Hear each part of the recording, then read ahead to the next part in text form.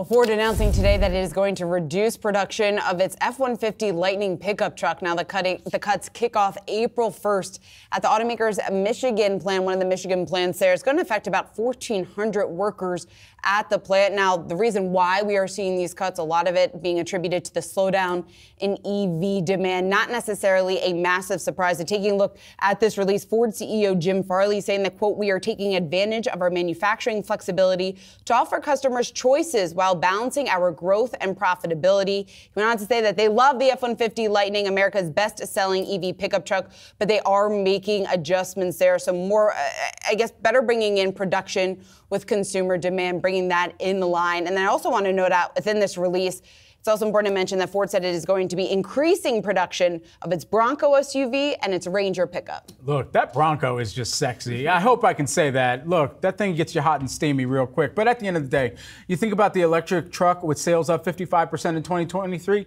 Yeah, it's the F-150 Lightning here, and they called that out within this release as well. However, it does come back to customer demand. I think there are two big hangups right now. Sometimes, yes, it can be on price compared to the ICE combustion engine, but then you're also thinking about, well, what else is at play there? And it's the supercharger network that they are all building out and adopting to the North American charging standard as well, NACS. And so all of that considered, the charging network, which has gotten a ton of capital thrust towards it, both from the political side and more broadly public policy stance, and then additionally here from the auto vehicle manufacturers, and making sure that there is that accessibility to the same extent one day that you could simply go down the road and find a gas station within any way you look, as you would kind of sample and think back to the famous theme song for everybody's favorite sitcom. Well, maybe not everybody's, but anyway, at the end of the day, Ford here, we're continuing to watch shares here this morning, and we'll see exactly where they continue to move on this news. Yeah, it's also important, just putting these production numbers into context here. The sales here were up 55% last year, more than 24,000 pickups. But remember,